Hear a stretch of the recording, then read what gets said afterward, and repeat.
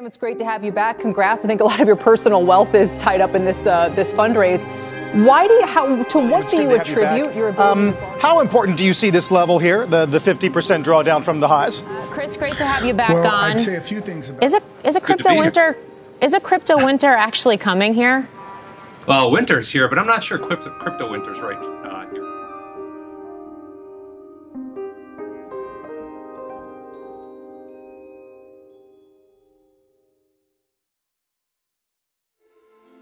Cryptocurrency, a system that was first publicly seen on the 3rd of January in 2009, over 10 years ago. There are many cryptocurrencies, each with their own advantages, some being faster with transactions, some having high value, or some just being funny.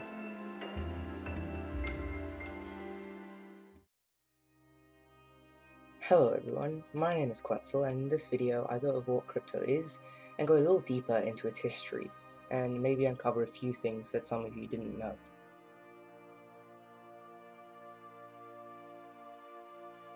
Interestingly, Bitcoin, or cryptocurrency, was not the first digital currency, but only the first to succeed to great length.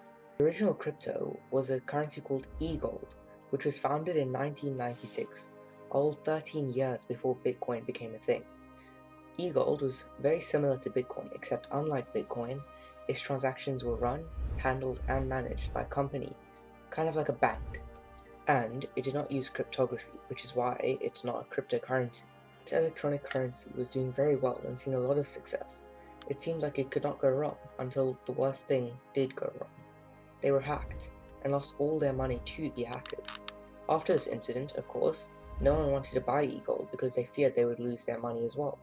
So it crashed and has never since been heard of again.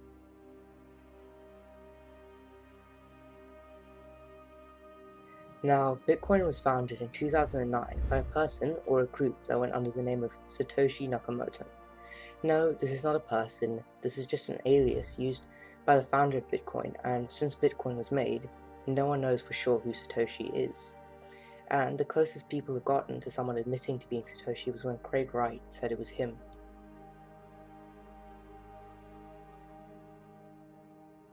People believed this at first, and he showed that he had access to some of the Bitcoin wallets that were publicly known to belong to Satoshi. Except, then Satoshi posted on the Bitcoin forums the following: "Craig Wright is a liar and a fraud. He is not Satoshi Nakamoto." This quickly disproved him being a suspect, but it is still possible that he was working on Bitcoin with Satoshi if he had the wallets.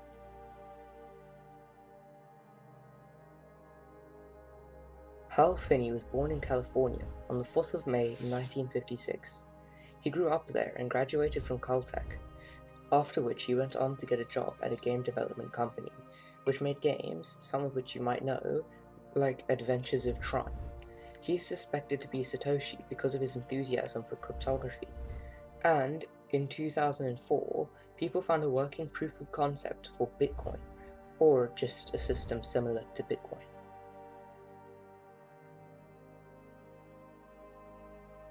The investigation into Dorian Nakamoto caused a lot of excitement in the crypto or general tech community, since it was the first ever attempt at finding Satoshi's identity.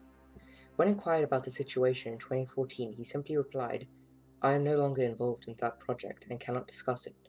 It has been turned over to other people," which implies that he has worked on it and possibly did in fact create Bitcoin, or at least worked within a group who helped him make it. However, most say Satoshi would not simply use his second name, along with his surname, unless the intention was to be discovered, which, if Dorian denied, it means that that was not the intent. There are a few others, but I'm not going to go into that in this video. Those are just two of the biggest ones.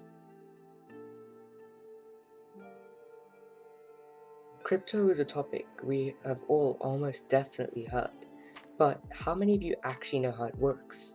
Well, there are a few different topics, the first of which, and possibly the most well-known one, is the financial part.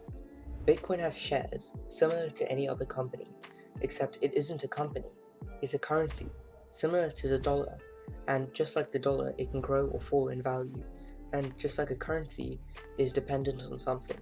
In the case of a currency, the economy is what decides the value.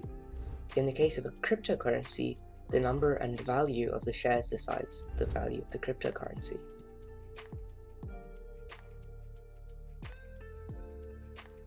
The second and final part of crypto that makes it special is how it works. It works through the blockchain, but we all knew that. But what we didn't know is exactly what the blockchain really is and how it works.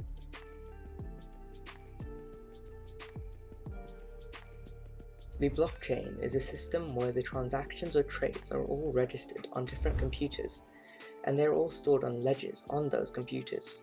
And if the majority of the ledgers say the transaction is valid, it will go through, even if one of the ledgers says it was fraudulent. This is crypto mining. Your computer is used as the ledger when you mine crypto, and in return you get a small amount of money back. This is exactly why it's so hard to hack Bitcoin, because in order to hack it, you would have to hack possibly millions of computers, all of which have completely different security protocols.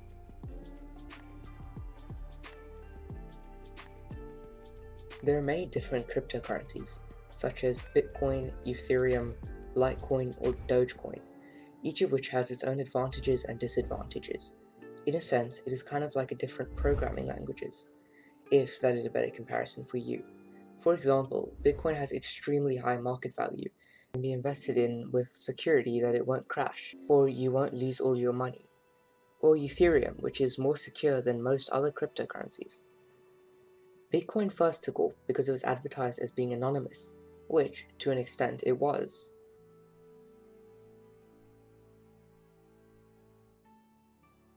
Bitcoin and most other cryptocurrencies are advertised and known as mostly completely anonymous. But Bitcoin, the first ever cryptocurrency, was actually not nearly as anonymous as everyone thought. Yes, it had a level of anonymity, being that when you make a transaction, your name is not labeled alongside with the transaction, but your wallet ID is. This would mean that if anyone tried to do something illegal, like money laundering or buying and selling substances, this could be tracked. But who tracked it? Only the creators of Bitcoin, right? Well, yes, also the people who made the system that handles the transactions as well. But who is this? It's our good old friend, the government. This means that as much as this is anonymous, it is still not possible to money launder with it or do any other illegal activities.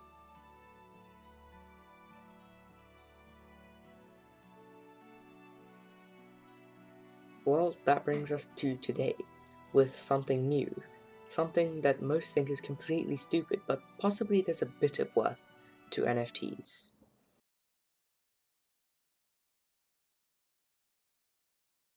Now, don't get me wrong, I'm not saying NFTs are a good idea or have some value to them, and most people think that NFTs, or non-fungible tokens, are just stupid JPEGs with prices that are extremely high, and they can just screenshot it, voila. But when you buy an NFT, you're not buying the picture, you're buying the rights to said picture. You are then allowed to download, sell, or use the JPEG on anything, like selling merchandise with the NFT printed on it, which, since you bought the NFT, you are now allowed to do this, legally of course. Nothing besides law stops you from uploading the NFT to something like Redbubble or Teespring, and just selling a t-shirt with and maybe making a little bit of money. The problem with NFTs is that why would anyone want to buy a crappy JPEG for thousands or even millions of dollars?